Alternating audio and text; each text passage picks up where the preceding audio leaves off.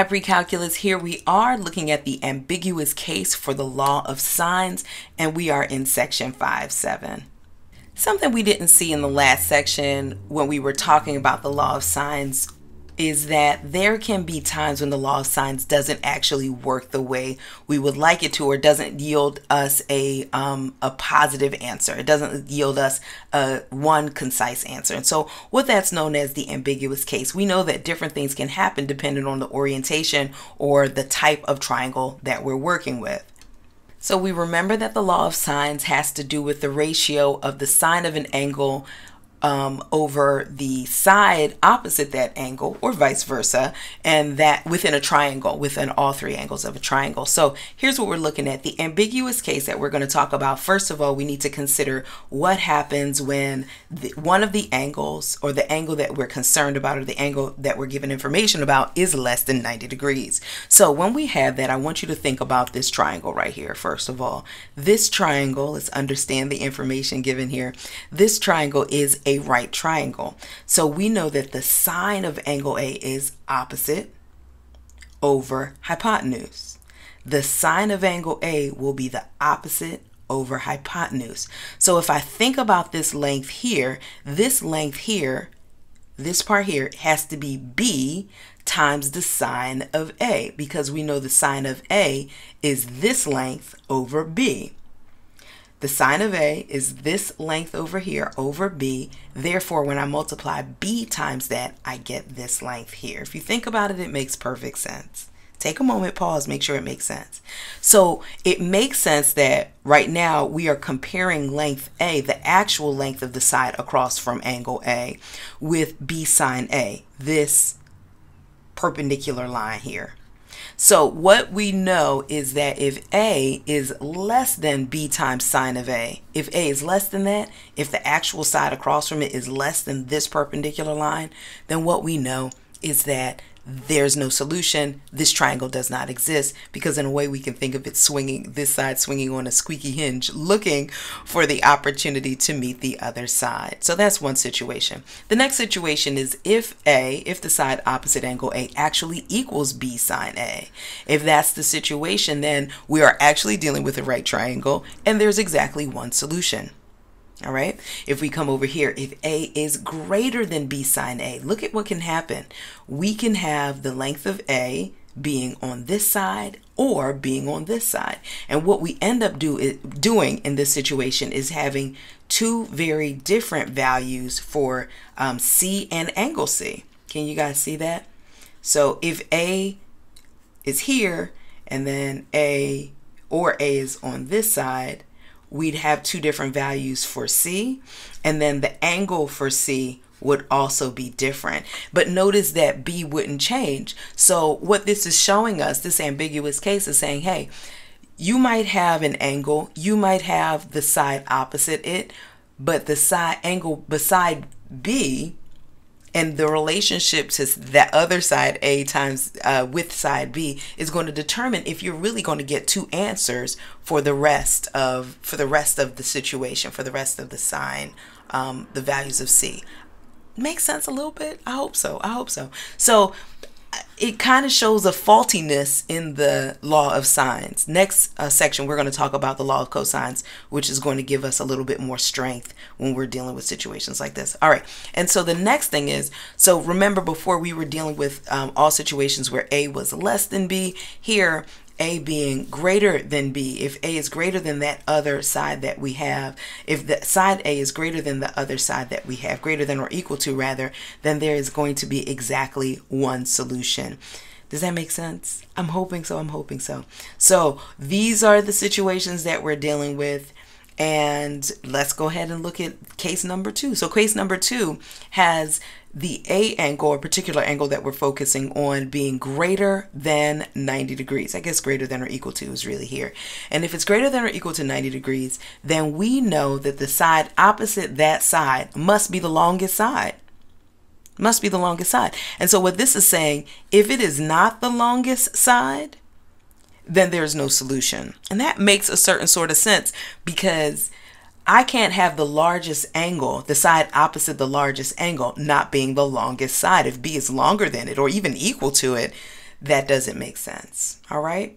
Okay, hopefully that makes sense. And finally, as long as this large angle A does have the longest side opposite it, then there's only going to be one solution. So we were dealing in last section, we were dealing with situations where it always had one solution.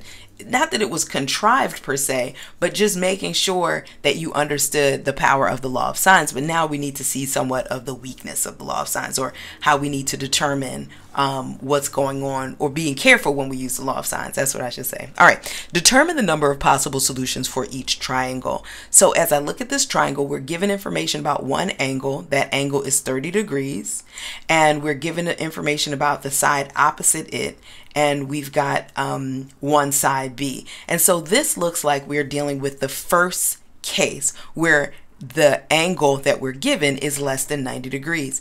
And do you remember what we needed to do? What we needed to do is show a relationship between side A and B times the sine of the other angle. So let's do that now. What is the relationship? 8 is something in reference to 10 times the sine of angle 30 degrees. 30 degrees, the sine of 30 degrees is 1/2. Therefore, this can be whittled down to 5. And we know that 8 is greater than 5. Therefore, A is greater than B sine A. So let's check out what that was. When A is greater than B sine A, when A is greater than B sine A, we know that this is a situation or setup for two solutions. So the answer to this one is two solutions. Let's look at the next situation. So we can have two solutions here. What about here?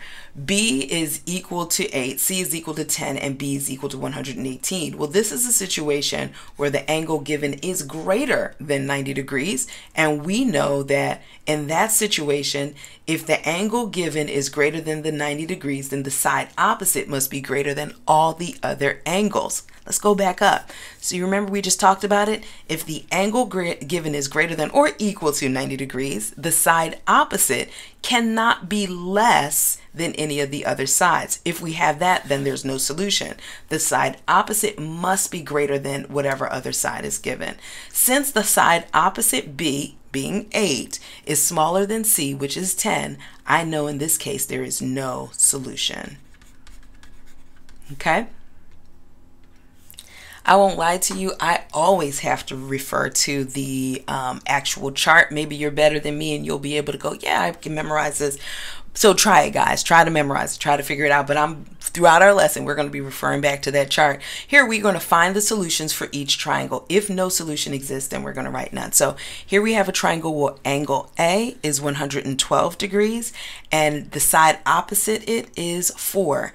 And the side opposite angle B is 3, which means that the side opposite A is the longest side. So if that's the case, that puts us in the situation, I know I'm scrolling up, to deal with this one solution, right? Remember, if the side is larger than or equal to 90 degrees, angle is rather, and the side opposite has to be the longest, then there's one solution. So since there's one solution, I'm feeling pretty good. I'm just going to go ahead and use my law of sines as I know to do so. So my setup is here where I'm just going to place all the answers. I put the information I have so far into my chart or table. And over here, I'm going to set it up as the sine of angle A over side A is equal to sine of B over side B. I like it to be solution calculator ready. So I know that that means that the sine of B is going to equal to 3 times the sine of 112 degrees divided by 4. And if I really want to be calculator ready, I could write the inverse of all of that stuff. The inverse of all of that stuff, because I've got to take the inverse of that function, is going to give me angle B. And so I'm going to go over to a calculator and do that now. And so with some help from Desmos, I got that the measure of angle B is 44.1 degrees. And so now if that's the case, I can now find the measurement for angle C by adding these guys up and subtracting it from 180 degrees, which leaves us with approximately 29.9 degrees? 23.9 degrees. I think that's what it is. So 23.9 degrees for angle C. And now we get the opportunity to solve for side C. And so we're going to, just employ sine of 23.9 over side C. Or maybe I should do it the other way. I think I will. How about C over the sine of 23.9 degrees is going to equal, and I like to use what I started off with, so it's equal to 4 over the sine of 112 degrees. And then so with a little bit of work, we can recognize that my calculator ready situation is going to be 4 times the sine of 23.9 over the sine of 112 degrees will give me the answer that I'm looking for. And that says that C is equal to approximately 1.7 units of length. All right, so that's how we're going to work it out. First we need to situate what situation we're dealing with using the ambiguous case laws or notes that we have, and then we're going to use our law of sines to figure out the rest of the information. Okay, so here we have angle A, which is less than 90 degrees, and so we need to check to see if the relationship is going to hold in the way that we want. We know that the side given times the sine of that angle has to come in less than 40 in order for things to work out, right? Remember, A has to be greater than the sine of angle A times the opposite side, in this case side C, in order for anything to work. So let's check that out. So let me use a black pen here, babies. All right, so 40 has to be greater than the sine of A, and that's going to be the sine of 51 degrees times side C, which is 50. So let's check on that. We see that 40 is indeed greater than 38.9, and what that's giving us is the fact that this situation has 2 solutions. Let's go back up to the top and recall what we learned about A being greater than B times the sine of A. When that's the situation, A can be in 2 locations, and we know we have 2 solutions. So let's see how we can find those 2 solutions. So if you look at this setup, so here is our side of 50, which is C. So this is angle C that we're looking to figure out, and here's angle C that could be here. The question is, what is angle C? So depending on what angle C is, if angle C is this guy here, whatever this is, then that's going to mean that we're dealing with this triangle. And if angle C is this one here, that means we're dealing with the larger triangle, right? Can you guys see what I'm talking about? So what's the difference between these 2 angles? What do I know? Let's think about it. This angle is acute and this one is obtuse. This angle is acute and this one is obtuse.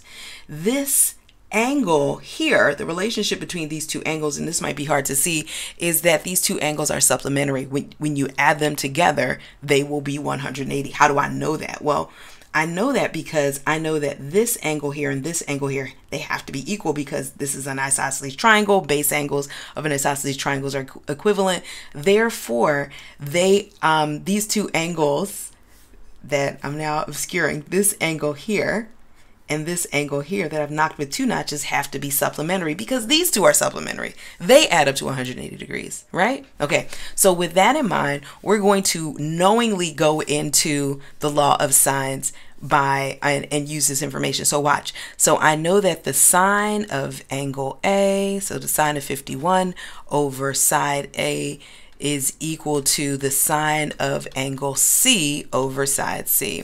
Solving this over side C, which we know to be 50, my bad. So solving this for angle C is going to give us this intermediate step, sine of 51, hold on, over 40. And then we can look at this and if we really wanted to make it calculator ready, put all of that into the arc sign or the inverse sign, and when I go to the 76.3 degrees. Now we need to kind of figure out where this situation is. So the 76.3 degrees is less than 90 degrees. It's an acute angle. So that means 76.3 degrees goes here. And if that's 76.3, then this is 76.3. And we know that this angle here, the other possible angle, has to be the sine of, or has to be the supplement of 76.3, which is going to be, I'm trying to do it in my head, 103.7 103.7 degrees. Is that making sense? You guys see how we did that? So now let me break down our answer choices. So this gets into a whole lot of things. Okay, so let's check out the ramifications. The measurement of angle A was given as 51 degrees. I'm not even going to deal with the sides yet. The measurement of angle B was not given, but we were able to calculate that one possible value is that we get 63 degrees here. Notice 76.3 degrees here. No, check it. So we need to consider what is happening when C is equal to 76.3. We know that's only one situation. So we get 52.7. When I add it all up, we get 180 degrees, which makes sense. But then we know that A is 51 degrees, but C could also be, as we saw over here, 103.7 degrees. So if that's the case, then we know when we add all of this stuff up, we're going to get 154.7, which when I take 154.7 and I subtract that from 80, I'm going to get something in the line of 79 minus that is going to be 5, and it's going to be a 2 here, 25.3 degrees. Does that make sense? So here are two different angle situations that we could have. These angles are going to provide us different side lengths, so we need to go back and do that. And these are side lengths, obviously, for side B. So side B, depending on how wide it's open, is going to give us different lengths. So how do I do it? I'm going to use the law of sines. So what we see here is that these are our two setups. B over the sine of 52.7 has to equal 40, which is the length of A over the angle A. The sine of angle A, or B, is equal to the sine of 25.3 over side A over the sine of angle A. And so with a little bit of calculation, I will spare you guys. With a little bit of calculation, here's what we get. We get 41 length for the side B, or for side B, and or 22 length depending on the measure of the angle. So how would we write that? So I'm going to put the 22 length here. Let me go ahead and put it in here. I'm going to put the 41 here, and I'm going to put the 22 here. And what I'm going to do is just use my highlighter to indicate that's an eraser. I'm going to use my highlighter to indicate when we're dealing with what side. So B is 41 when we're dealing with this angle, and when we're dealing with the other angle, 25.3, B would be 22. So you see how we get two very different triangles. All right, that was a lot, guys. I feel like we did a lot of math. I hope that you can review it and it makes sense. I'm going to skip the last example, which would be a little bit more of the same, in hopes that you can just take the time to digest this. I look forward to talking to you soon. Let's have some clarity on this. Whenever you want to talk, holler at me. I look forward to talking to you guys soon. Take care. Bye-bye.